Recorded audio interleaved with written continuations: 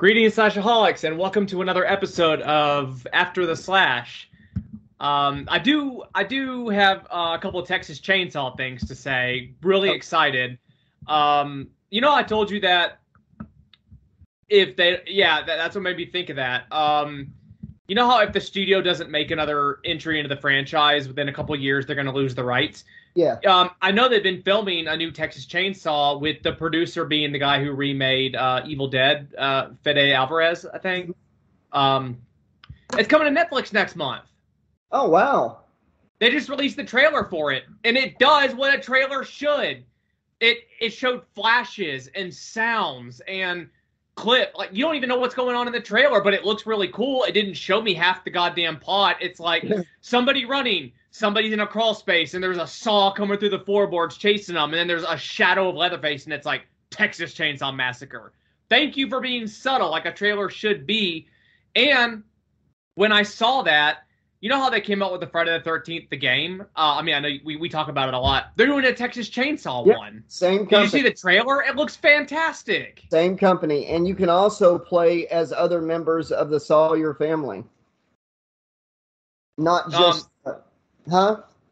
No, speaking of the rest of the family, you know Bill Moseley that plays Chop Top? Yeah.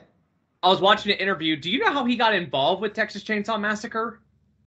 By accident, he was sleeping in a truck or something. It was really funny. He said that he was working, but he wanted to bulk up for a role, so he took a job on a farm in the Midwest, and there was this kid that would constantly eat junk food and candy, so he was constantly on a sugar high, and this kid would randomly just say stuff like, Captain Crunch, and just like randomly say these jingles, but at one part he was like, the Texas Chainsaw Manicure.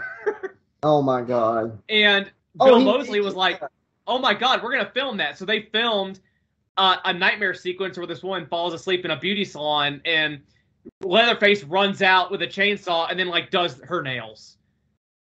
Well, apparently somebody sent that to Tobe Hooper, and Tobe Hooper was like, who was the guy that played the hitchhiker in that? And it was like, oh, Bill Moseley. He helped make this movie. So he got him an audition and he played Chop Top, and the rest is history. And he came back for the, what was it? He Texas Chainsaw 3D. Yeah, he played one of the characters from the first movie or something. Drayton. Yeah, that was pretty cool. I'm looking forward to that game. I saw the best movie I've seen in a long time. A movie that made me laugh, made me cry, made me cheer. It was the perfectly made formula. It was a sequel to a great movie from the 80s that I love, GHOSTBUSTERS Afterlife. That movie, I went and saw it I actually saw it the day before opening day, where they had like the one showing preview. It was great. It's such an amazing homage to Harold Ramis, to the character of Egon. Just a love letter to the fans, and it's how a sequel should be made, and I'm excited to see where they go from here. But it blows the female reboot out of the water. Like, this was great. I wish that Bill Murray wouldn't have been so stuck up over the years and had done this movie when Harold was still with us. But the CGI effects and stuff for Harold, I don't want to give too much away if nobody's seen it yet, but it's the best I've ever seen. And it's got such a touching story, touching ending, action-packed, funny.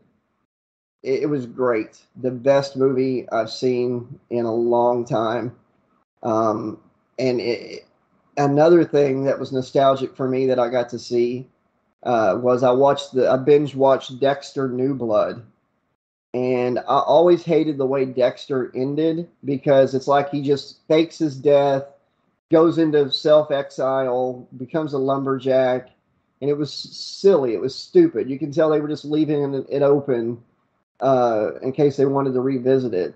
He never got outed with his coworkers. Nobody knew what he was. He didn't get arrested, blah, blah, blah. He always would find a way out of getting caught. New Blood, spoilers ahead right now. If you have not watched Dexter New Blood, skip ahead about a minute. I'm going to give you 3 seconds, and then I'm going into spoilers. So 1, 2, 3. In New Blood, he hasn't killed in 10 years. He is dating a sheriff in a small town in upstate New York. He's under an assumed name of Jim Lindsay, which is a reference to the author of the books, Jeff Lindsay. And his son, Harrison, teenage son, shows up and everything changes. He tries to become a dad for Harrison. He explains to him the best he can why he went away.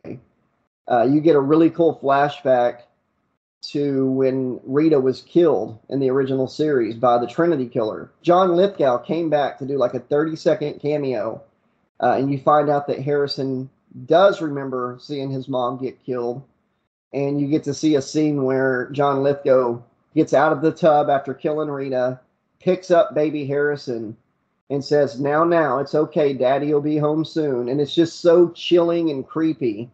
And Harrison, it looks like he has a dark passenger too. Like he was born in blood like his dad. He's got all this anger and everything. And eventually, Dexter lets him in on what he is, a serial killer in the Code of Harry. There's a new killer in the series that becomes the villain, and that is Clancy Brown, who is an amazing actor. I always remember him as the guard from Shawshank who like fucking beat that one guy to death. Exactly. He's always good in everything he does. He's good in the show Carnival too. And there's a new anthology horror movie on Shudder where he's kind of the host of it. I cannot think of the name right now, but look up Clancy Brown Shudder. It's a horror anthology. Great movie. But anyways, Harrison gets to be there for a kill, and he learns the code and everything. But the sheriff starts putting some pieces together. Dexter messed up. Anyways, long story short, she figures out that he is the Bay Harbor Butcher, all the way from Miami. She even calls Batista and lets him know that Dexter's alive.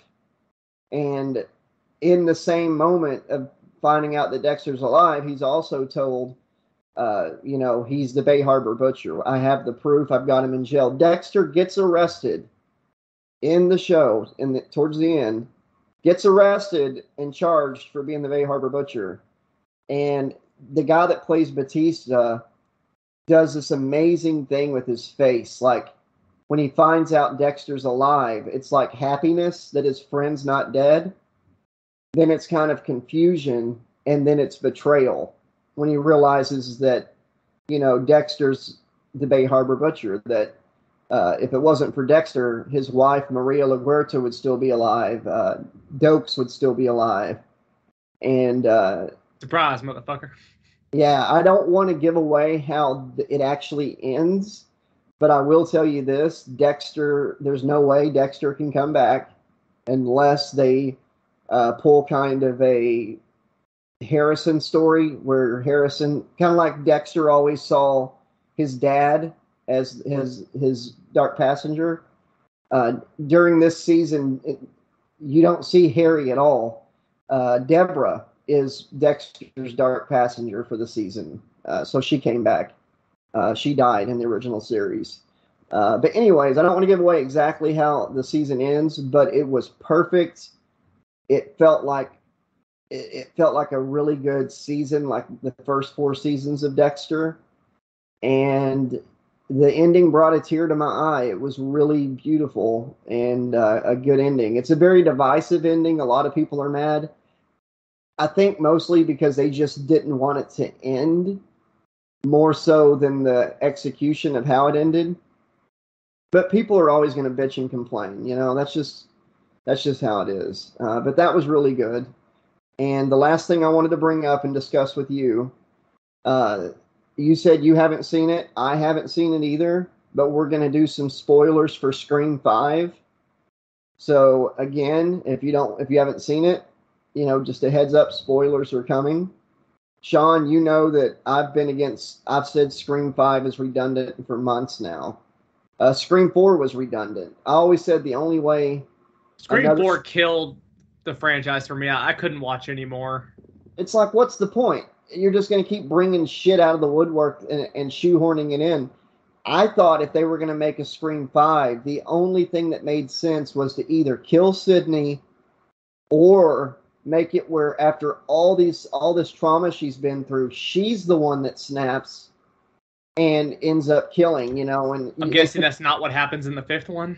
No, we're going to get to that, but I thought it would have been cool, like, if they had done, like, a whole throwback to Randy and how he said what was going on was, like, horror movies, trilogy roles, and all that. And I could see her snapping at the end, you know, revealing she's the killer and saying, you know, Randy was right. It's a movie. And the only way to keep it from being rebooted and from keeping going is to just kill off all the main characters. I'm doing this to help you, you know, but... I know who the killer is. If we're going off of Friday the 13th, Part 5, it's the ambulance driver. You ain't going to believe. What spoiler from 1986? Some random character from the first Scream that didn't even have a big role is the killer.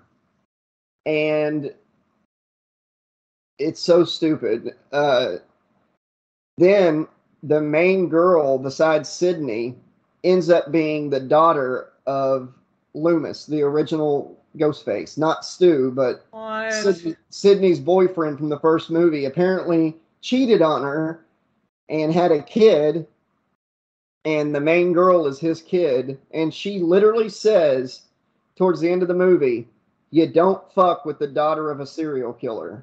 That is so cringy and so stupid. When has anyone ever said that? But here's the worst part. I did say one of the things that would be cool for a 5th movie is if they killed one of the top 3 characters, but only in the cold open. Every Scream movie starts with a kill scene. You know what I mean? Like Drew Barrymore's the first one, then the movie theater in the second one, and so on. Mm-hmm. And I said in this one, if they're going to make a Scream 5, kill Gail or Dewey or Sydney. Do it in the cold open. Nope. In the cold open for this movie, there's not even a kill. The person gets away in the cold open. So it's like they ruined it. That Scream is supposed to start that way. And then Dewey has always been my favorite character because that dude has been there for Sydney, everybody. He's been stabbed multiple times. He always pulled through.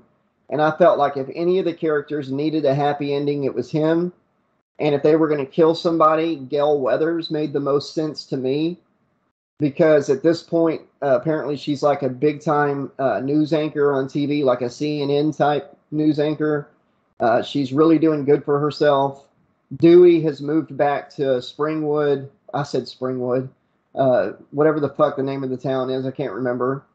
And he was the sheriff there, and he's just kind of gone crazy. Anyways, scene in the movie, he saves everybody, gets them out of an area where Ghostface is, shoots Ghostface like 9 times. And then as he's getting everybody to safety, says, oh, I can't forget the rule from Randy, headshot. So he goes back to do the headshot. The killer was wearing a bulletproof vest, apparently. And Dewey gets eviscerated, gets gutted, knife in the, stabbed multiple times, the knife, you know, they killed Dewey. They didn't do it if they'd done it in the cold open, that would have made sense to me. That would have been like, that would have moved the plot forward. You know, Sydney's like, no, I'm taking whoever it is down. They killed Dewey. But instead, they made him do something so fucking stupid and then killed him. And the killer tells him as he's killing him, it's such an honor to kill you. It's just so cringy. So poor David Arquette, man, that's all he had to look forward to was future sequels to get roles. But no, Dewey, I think it should have been Gail. So like all these things, I already didn't want to see the movie. And now I'm glad I didn't pay for a ticket. What are your thoughts? I'm glad too. Shit, I was thinking about watching it because I'm like, oh, it's going to have a lot of ties to the first one. That all sounds terrible. You don't fuck with the daughter of a serial killer. Yeah. Okay, well, if we're talking about sequels, I just saw Halloween Kills. Okay. I've heard nothing but bad shit about this movie for months. Everyone's like, oh, they flew too close to the sun, and I didn't like this, I didn't like that, and no one would give me specifics. No one would be like, I didn't like how this was executed. Someone wasn't like, oh, I don't like how this character died. No, everyone was like, this is bad. Why is it bad? Because it's horrible. I have not seen it, but I've had some major points spoiled. So go ahead and say whatever you want. But spoiler warning if you haven't seen it. I'm waiting until Halloween Ends comes out, and I'm going to watch all three. But I already know the big kill of part two. But go ahead. Well, I'm going to say what I liked about it. The score, John Carpenter, I did not think it was possible for him to come out with a better musical score. I love the 2018 soundtrack. I love this one even more. This one does a lot of flashbacks to what happened after 1978 when he fell off the balcony.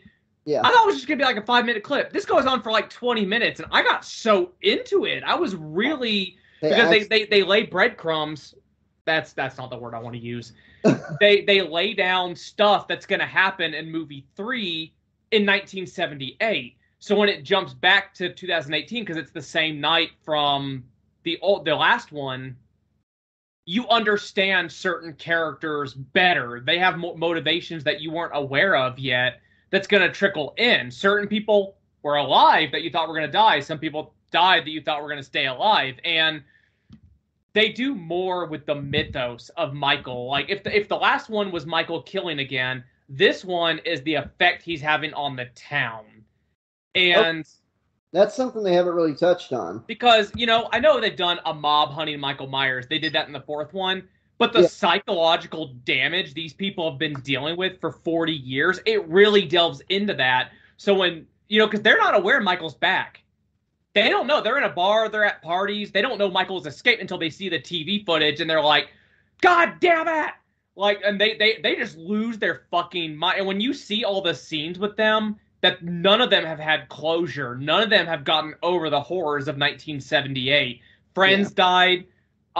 People witnessed Michael. People who ran into Michael that you didn't even know about. That is what the flashback is about. So there's even more people who are traumatized because of 1978.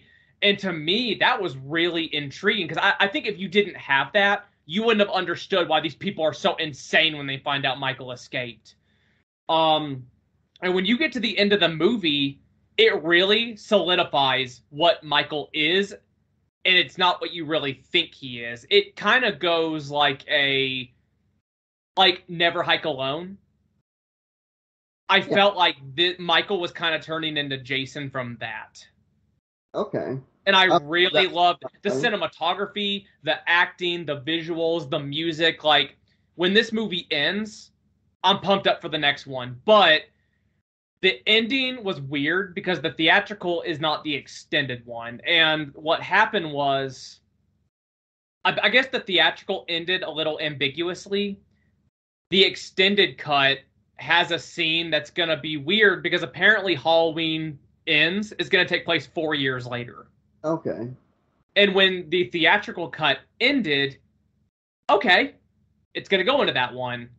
But the extended cut makes it seem like you're going to have a Michael encounter like that same hour. But that's not going to make... Well, to me, it's going to be fine if they can't find Michael. Then, of course, it's just, it doesn't matter how much you want to fight somebody and you're going off screen. If you can't find them, then it's going to be 4 years later. I actually like the extended cut. When I got done with it, stay after the credits. There's a really cool song in the credits by a band I didn't even know about. And, everything about this movie was great. The visuals, the music, the lighting. I was halfway through this movie and I couldn't understand why everyone just kept saying, it's the worst Halloween ever. Really? Will Laurie make it, you think, to the very end? Will she survive? Oh, I'm glad you brought that up because, there is one thing you've brought up multiple times about something you don't like about Halloween 2018. It gets fixed in this movie. Oh, so they are... I'll say that right now because it might make you want to see this. You know how you said you didn't understand why Michael was going after Laurie because they don't have the brother-sister aspect? Yeah. They explain that. Because Laurie goes, he's after me. And some guy goes, he's not after you. Michael didn't even know where you were. Sartain gave him a map. We found that at the crime scene. Sartain drove him to your compound. Michael could not get to his next place. Like, Michael's path home had to go through your compound. Like, his kills are a beeline to his home. Sartain set the dominoes to fall.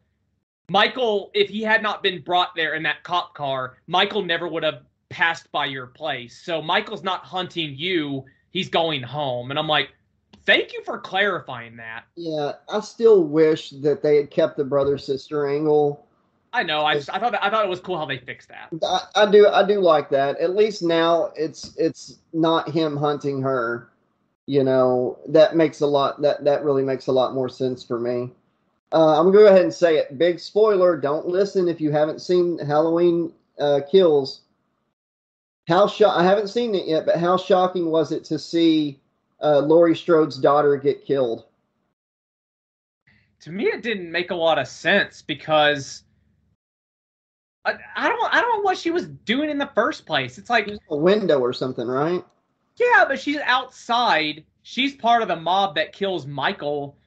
And then she walks by and she sees a silhouette of Michael as a kid in the window. And she goes to check. And then Michael's behind her and kills her. Like, it makes no sense why she would even go into that house again. There's no goddamn reason she should have gone into that house again. It's Michael's house. He already butchered a shit ton of people. He almost killed her daughter in that house. And she still goes into that house and dies by Michael. There's no she was so ditzy in this movie. I don't understand how she could have gone through all that combat training, literally went up against Michael in 2018, and then in this movie, she's like, she's just so nonchalant about Michael in this movie, and it makes no sense for her character arc. How did she survive? How did Michael survive being killed by the mob, though? I don't get that. They even say it's not really explained. That's why I wasn't mad, because there's going to be a third one. This is a trilogy, and it's going to lead into a third. If this was the end one, I would have been really pissed because there's no explanation. But a lot of stuff I was pissed about in 2018, they explained in this movie. So I'm hoping it's going to be explained in the next one. So I'm not mad. I'm putting a tab in it. We'll address it later. Because like you said, the whole Laurie aspect thing was explained in this one. So I'm not going to complain about it because Danny McBride did make a trilogy, and we haven't gotten there yet. I do hope that Laurie survives the entire thing and that Michael's death is definitive. It's not something that can be rewritten to where it was just a paramedic, wearing the mask. Because that never made any sense to me. Because even if the dude couldn't talk, why would he attack her? Why not just stay back in the back and Like, time out. Yeah, point at the mask. Something. I don't know. But my name is, and then just signs the name or something. But yeah, we actually riffed on that on Halloween Revelations for the Halloween slash tracks. And it was a lot of fun. We kept making jokes about how short he was. He was so little in that. Michael Myers was so tiny in that one. But no, I hope that Laurie doesn't die. I feel like her character does not need to die. There's no reason to kill her off. I think that the conclusion of Halloween Kills should be, if she does die, it needs to be at the same moment and the same cause of death as Michael. So both their stories are ended, and it needs to be definitive where there's no chance of another sequel coming out to cheapen how he's killed. It should really be ended. I think it's time to end that franchise. And I think it's time to bring back Jason, especially now that the lawsuit's over. It's time for a 13th Friday the 13th. I don't know why nobody has capitalized on the 13th Jason yet. It's just perfect. There was a script floating around, and I really hope it does not become a movie because it was way too convoluted. What gets me is that I feel like there's a pressure to make it more special than everything else, but they end up throwing way too much into one movie, and you're like, you can be special without overdoing it. Like, the script was going to have, like, Jason's dad killing, then it was going to have Jason's mom killing, then it was going to have Jason killing. It was basically going to be like what's happening on the other side of like the first 5 Friday the 13th. And I'm like, that's too much. It's Friday the 13th. Like the remake of Halloween, can't even say remake, the sequel to the original, it kind of went back to its roots, and I feel like that's what we need to do, but I don't know. I like the remake because I can look at it as a sequel instead of a remake, to where Jason's just been alone for so many years that he's regenerated back to almost human again. That's the way I like to watch the remake instead of seeing it as a different universe Jason. I see it as the same Jason from all of them, up to Jason Goes to Hell and everything, and Freddy versus Jason. But he went home. He's been there for a few years. The townsfolk have learned to leave him alone. And since he regenerates, he's regenerated back to almost human, lost his mask, went back to a sack. You know, that's how I do it, just for fun. But if they're going to make another movie, I would rather them ignore the remake and pick it up. Bring Kane Hodder back.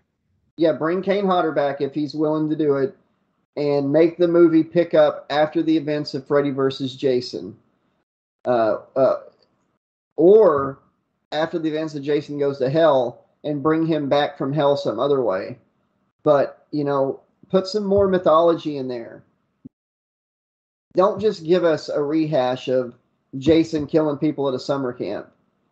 Come up with something new, original. Yeah, I got something new and original. Okay, bear with me. Jason on a cruise ship. No, this is like a really radical idea, okay? So we're gonna take Jason. Now the whole thing is like he's at summer camps and he's trying to scare people. So in the future, he's gonna like be cryogenically frozen or something, and they're gonna like put him on a spaceship. He's gonna get turned into a cyborg, right? And then he's gonna get put on this like camp for delinquent teenagers. And then they're gonna bring his mom back, and then they're gonna bring him back, and they're gonna fight on a dock, and there's gonna be a robot dog, and then there's gonna be a Nazi. I mean, it's gonna be fucking awesome. I think I'm gonna call it Jason X Death Moon. I mean, can you imagine how fucking awesome that would be? Can we throw in some like sex stuff with Betty Boop and Elsa Lancaster? We're gonna make it even better. We're gonna have him kill futuristic Ray Charles, man. Got it. Okay, sold. I'm sold. I do like your idea of the wall being built around Crystal Lake and stuff, and a team sent in to take out Jason. That would be a good sequel. No. That one was gonna be about, they know that anyone who goes in that camp dies, so they were gonna build a wall around the camp, and to get rid of dissidents, they were just gonna toss people into the camp, like throwing people into a shark tank, and it was gonna be about like somebody who was a political prisoner thrown in there by like a fascist government, and their friends and family are gonna go into the camp knowing they risk death to try to get their friend out. Like, the government knows about Jason. They're not going to hunt him. They're literally just going to throw people into the wall area. Kind of like Arkham City, Batman. That would be a lot of fun. I actually like that. I'm tired of reading these books about the military going to kill Jason. How about a book where they just leave him alive and throw people into his camp, like, specifically to die? Yeah, that could be the death sentence, you know, for whatever state they want to put it in. Like it could be like Crystal Lake City or something, like Arkham City. Yeah. Well, man, was there any other topics you wanted to touch on tonight? I really haven't watched many movies lately. I'm so wrapped up with school and work that, I mean, I've wanted to watch Halloween Kills for months, and it just, you know, I waited. I didn't get to see it in theaters, and then I was waiting for it to come on DVD, and then it did come on DVD, and I was still too busy, and I finally saw it this weekend. I was really happy with it, and right now I'm just really, really excited for the new Texas Chainsaw on Netflix. I saw the trailer. It looks fantastic. I absolutely detested the last one they came out with. The Matthew McConaughey one was a lot better than the last one they came out with. I like that one. I like the new generation. I never had a problem with that movie. And I like the remake. I didn't like the prequel to the remake, but I like the remake. They actually said for this one coming to Netflix, they're like, y'all be excited. We got Kim Henkel to help write it, and he wrote the original. And I'm like, y'all fail to mention he directed the fourth one, which was so bad they rebooted it with Michael Bay. That's not something you should be advertising as like your crowning achievement. We got the original writer. Shit. Yeah, I mean that's not something that would just be like good. What? Other than people using cell phones that didn't exist for the time period, was the Adam Marcus one pretty good? I loved it. I mean, don't get me wrong. There were some things I would have changed, but I really, really enjoyed it. Apparently, it was supposed to be set in the 90s, and then someone fucked up and put a cell phone in it, and they couldn't get a lot of the costumes from the 90s because it was expensive. And, you know, it came out in the late 2000s, but it was supposed to be like 1995. So I take it with a grain of salt. Okay, the ages make sense. It's fun for what it is. I would have liked to have seen some of the family members alive, not dead. But yeah. I don't know. I like the 2013 one. I mean, I've watched it more than once. Sophia likes it because it's kind of like a murder mystery a little bit. And, you know, I don't know. It's fun. Wish I had the soundtrack. I can't find that. I'm going to try to reach out to a couple actors from the remake from 01 and the author of the novelization, Stephen Hand, and see if we can get somebody on the next episode of Out of Print Slashers to discuss it with us, since we're going to be talking about the novelization of the remake. You'll get Jessica Biel.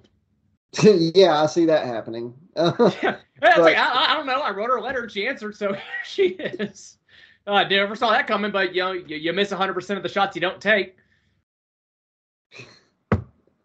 But yes, that'll be a lot of fun. I'm looking forward to that too. I would love to give you my Voodoo password so you could watch Ghostbusters Afterlife, because I'd love to take on it.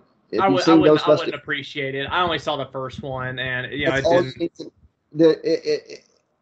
that's the movie that it's an homage to. There's so much that ties to the first movie.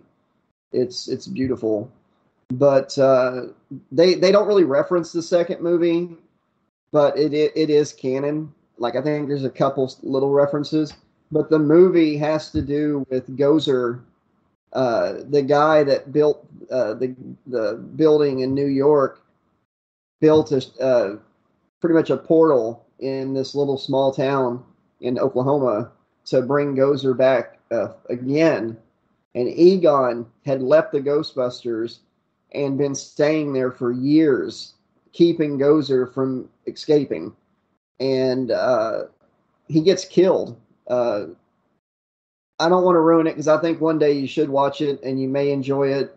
If you've seen the first one, you'll really understand this one. And it was really, really well done.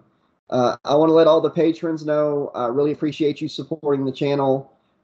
Keep an eye out. The next couple chapters of Freddy Krueger's Tales of Terror Fatal Games will be hitting Patreon very soon. You'll get access to that for about a week or two before it hits YouTube.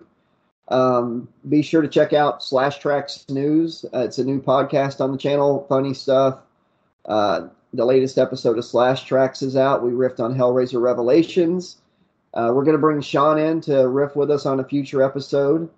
Pick out a movie, and we'll get that going. And there's a review show coming. Slash Tracks Reviews. Got a cool theme song written. New animation coming.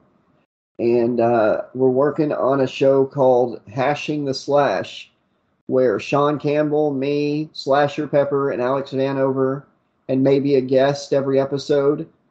Two of us will pick one side of a horror topic. Two of us will pick the other. And we will debate it out. It's going to get nasty, but it's going to be fun. Thank you all so much for supporting the channel. I love each and every one of you. Be excellent to each other. And I'll see you very soon. Say goodnight, Sean. Night. John.